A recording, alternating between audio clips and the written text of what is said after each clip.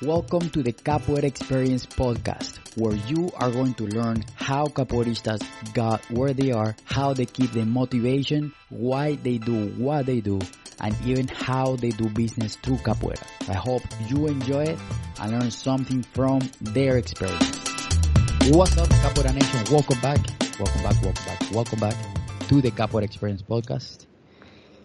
Today, I have the pleasure to bring back my really good friend, Professor Congo from Curacao. How are you doing, man? Hey, man. I'm doing good. Everything is happening, just keeping positive, That's me. Yes.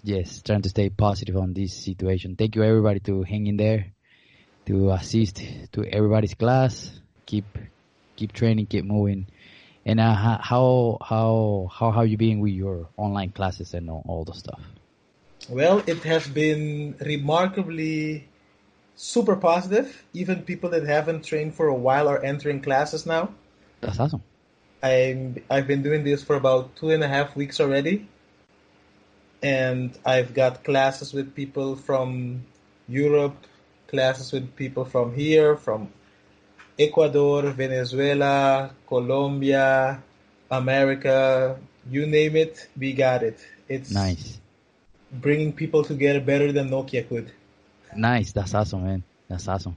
Like no plane or tickets to fly needed right now. No, man. It's like we met in the class just now again, remember? With 97 people, the one of Mestre Amen. Oh yeah. That's true. Yeah, Mestre Amen was a bunch of people. It was like an online batizado. That's true. Yeah, we were talking about there. Like this is like an online batizado, man. Yeah, man. That was like what, last week, I think. Last week. Saturday or Sunday, one of those 2 days. Yeah, one of those 2 days. Yeah. Now we don't even know what days. Yeah, man. I've been training so much these days that's just ridiculously positive. Yeah. I think I got last Saturday 4 trainings in one day. That's and awesome. Sunday 2 trainings, Monday, Tuesday, Wednesday, Thursday, Friday, without even having to leave my house. That's awesome, man. It's funny, like we didn't discover or take action on this before all this happened. Yeah, I actually mentioned it to some mestres before because like I'm here on Curacao. I'm like not anymore isolated, but in the beginning I was alone, only with me and my students, and I was needing peer help. Yeah. Because traveling from here is not that cheap. So I did mention it to some mestres, but I think the moment wasn't right because, yeah, me being here, I'm the only one feeling the isolation. But people in the States, Europe, they still see every other level. But now that this happened, you can see that we capoeiristas can act fast and utilize technology very quick. Exactly, even yes. People that have small spaces are training because we have trainings that you can do in small spaces. Yeah. That's what I saw when I started the podcast last year. When I was like, man, why are we not using technology to connect with more capoeiristas? And then here we go.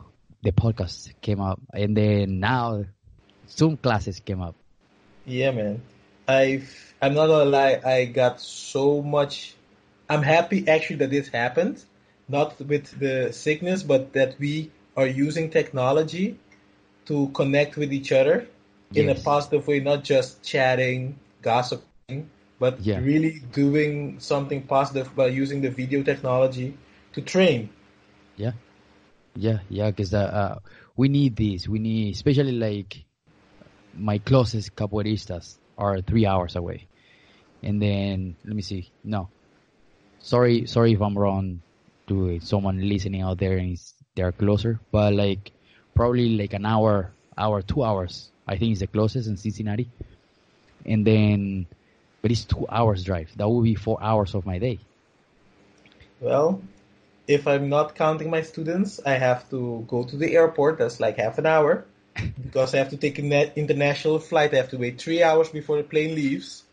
And then let's say Miami is 3 hours again. Yeah, and then from the airport to the venue where the training is gonna be. So it's about 7.5 to 8 hours to my first training. exactly. Yeah, and then this technology just like came to help us to learn how to Yes, man. connect faster. Yeah, like I never thought I would. Then let me put it this way: I planned some events to visit this year in Miami, and one of them that I couldn't visit because I got a new job. Mestre Amen Santos was there, and I'm like, oh man, I missed it. It's one of the one of Contramestre India of student of Mestre Accordion. And last week, all of a sudden, you sent me a link like, hey, Mr. Amen Santos class is here. I'm like, oh That's funny. man, and I jumped in, and I got the training from Mr. Amen Santos from my living room. That's so funny. That's so crazy, man. It's crazy, like how this is connecting us with so many people.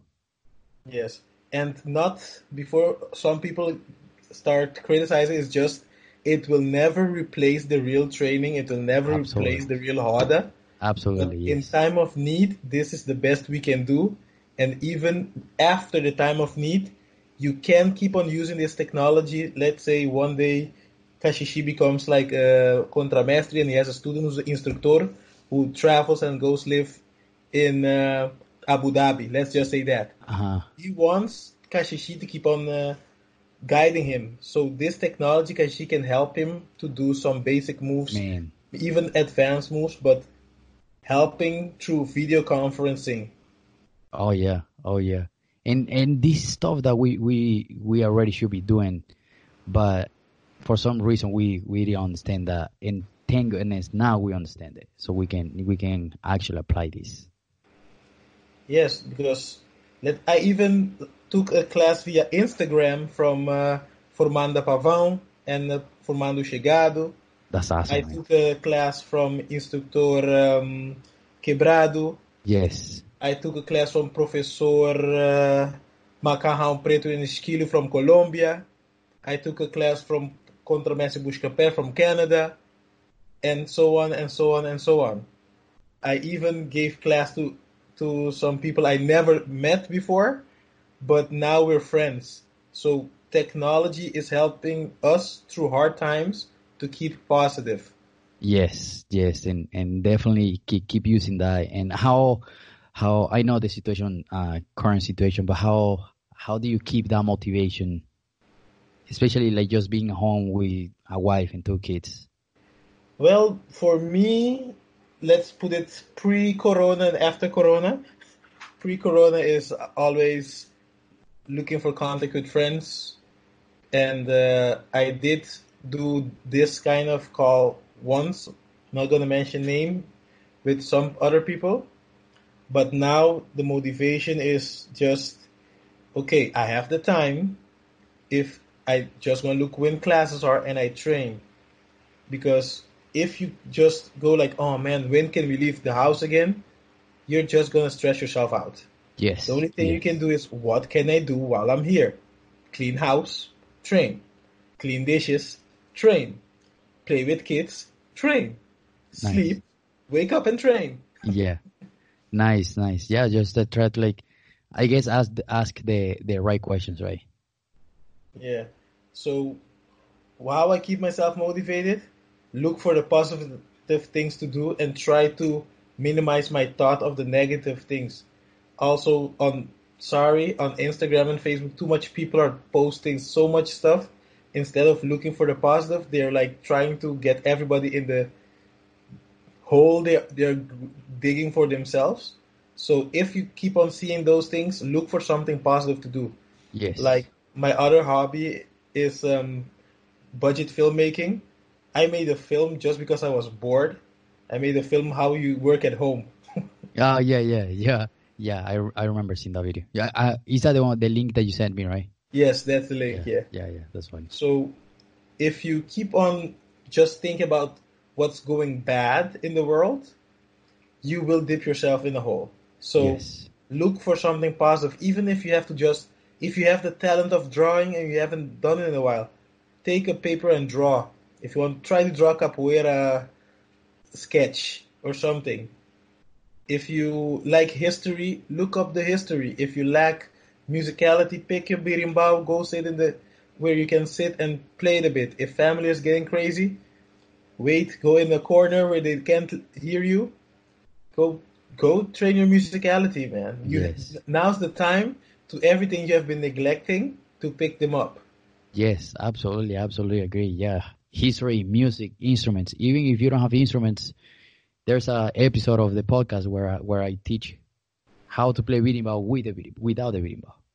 Cool, man. So Yeah. even if you just want to talk about something, look, you have so much friends that have WhatsApp, you have friends that have Instagram. Look to try to communicate. It's difficult nowadays to say I don't have nobody to talk to. That's true. Especially because I was watching somewhere in the news that now that people are have anxiety problems or depression problems or loneliness problems. It's like, man, now you have cameras, you have phones, you have WhatsApp. It's no excuse right now to not connect to someone. I understand that problem and I don't understand that problem because people, it sounds a bit cliche because nowadays you go to work, you sit in your office, you work the whole day with your head in your computer. Yeah. Sometimes you don't even realize there are people passing next to you. That's true. Now that it's forcing you to think out of that situation, people start feeling claustrophobic. I'm not a doctor, don't kill me. Yes. But it's something that you're realizing now that you're forced into the situation. But I've been trying to make a short film about stuff, but this is good that it's happening. People are realizing that they have to let go of being more on social media, but actually being social. Yes, I agree. Yes. So using social media to be social. Yeah. The way it was intended. Yeah, when I was having an interview where we were talking about social media, but social media, people are not being social. It's a social media, right? It's a medium for us to use to connect with people, but we use it to promote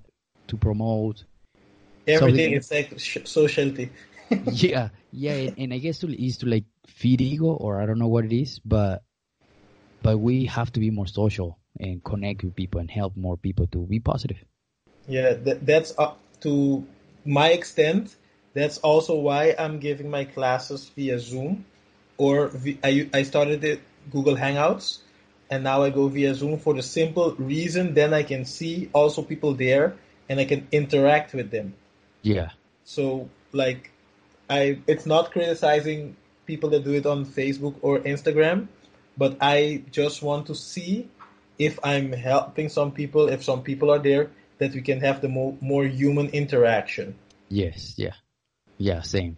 That's why I haven't done any live video on Instagram. Is for the same reason, because I want to that even we don't have the face-to-face interaction, but at least I can see someone behind.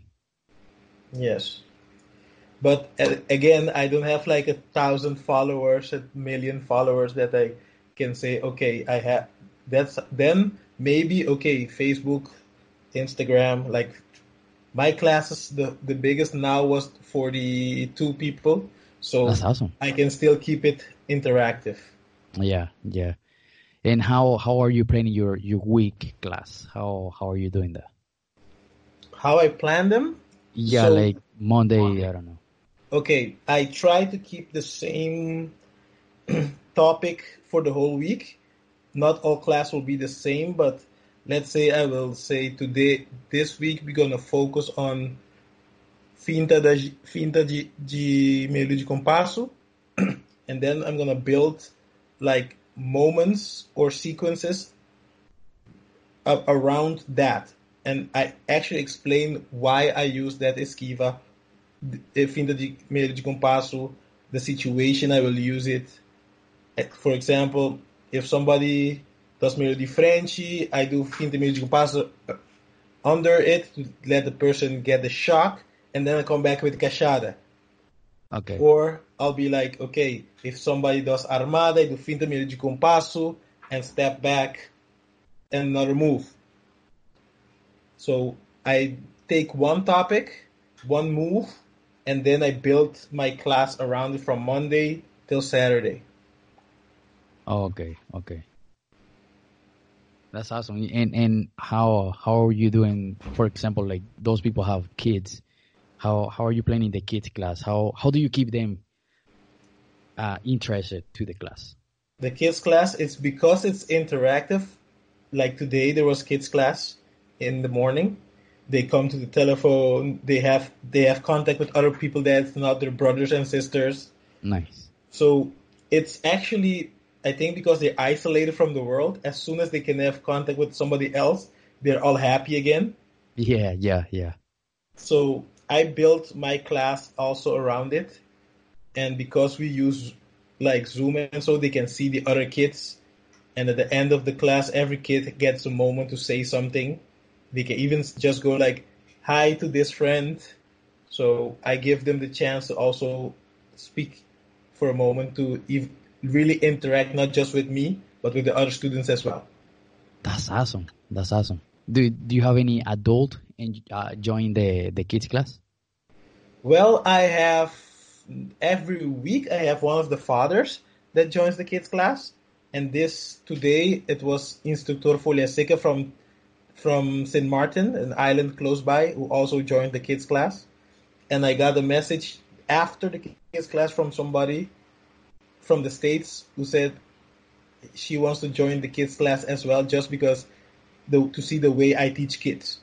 That's awesome. That's actually a really good idea. So it's a reciprocity thing. Like they come to assist your class, help keep the kids motivated, and they get to learn from you.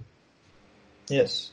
Yeah, That's that's why I awesome. also attend other people's classes, because yeah, as a capoeirista, as a professor, it's always good to even attend a graduados class, because then you'll see something maybe that you don't do, but that graduado is training that thing so much that he knows it step by step.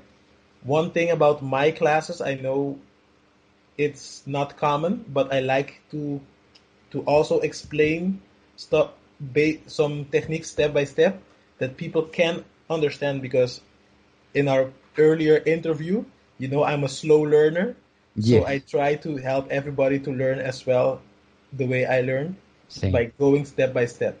same. That's how actually how I do it, because when I have a sequence of 6 movements and I break it down and I do, okay, let's the first movement, let's do it 8 times. Then they do the first and the second movement, let's do it 8 times, and then add on, until you have the entire sequence, so they can be like, oh, okay, so you can put the whole piece together. Yes, I actually try to keep my sequences about to 4 to 5, Nice, because I try to always relate it to the Hoda as well, actually, yeah, and to that's see true. if sometimes people don't get into that automatic flow. Okay, they start this, they're gonna end up with this movement because they start this sequence. Yeah, yeah, yeah. No, I like it. I like it. That's a great idea to learn, because that would be easy to learn. And I completely agree that because someone is a professor doesn't mean that you cannot take a graduados class. You can take any class, anyone's No, class. for example, now in before the sea time, I made a deal with my instructor, so my highest student. He teaches on Thursday, I teach on Monday. So Monday he trains, and Thursdays I train. Nice, I'm not allowed to say nothing because that's his class. nice. That's awesome. So yeah, for people to understand, Curacao is very small. So it's not that we're saying no, don't go make your own class, but Curacao is small, so we're not going to saturate. So then everybody will have like 1 or 2 students. We keep Yeah. it together, so we that teach both get a chance to teach, but to go back into the student mentality as well. And I'm loving it, because I can train on Thursdays. Sometimes I Yes. come home dead. Nice. That's awesome. And Mondays, he goes home dead. That's awesome. No, that keeps everybody humble, and because you are high core doesn't mean that you shouldn't take a class someone below you, below your level. Yes, and I'm gonna mention the name. This is an example. I got last year and this year. Last year I went to the event of a group in Miami, and this year also. Yeah. Mestre Piquinês and Mestre Piquinês from Nago and Mestre Lua from Malés. Both of them, I saw them train next to me into a class of a professor and a contramestre. That's awesome. World-renowned mestres taking classes from professores and contramestres. That's awesome, man. So that shows you that it doesn't matter what level you are. If you want to train, you will train. It's not, okay, the guy is a contramestre. No, it's beneath my level. Or the guy is a professor beneath my level. No. Those two were training next to me. And I'm like, okay, world-renowned Master Piquinês is training next to me. That's awesome, man. That's awesome. That's a great example, man, because I love when I see those kind of stuff, and it's really rare, and we have to make people understand that it's really good to keep humble, and it's really good to it's not a bad thing to, if you are high level or any level and you do a class or even a movement with someone below you, it's not bad. I see it. That's not someone below me, but yes, you have rank, but it's somebody that's also growing. Yes.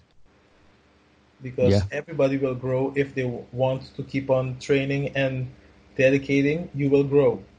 Yeah, exactly. And like you said, is you probably will see and understand something that you never saw or never said in a class, and you can be like, oh, it's actually pretty good to explain this, like this guy is explaining it. I can understand better.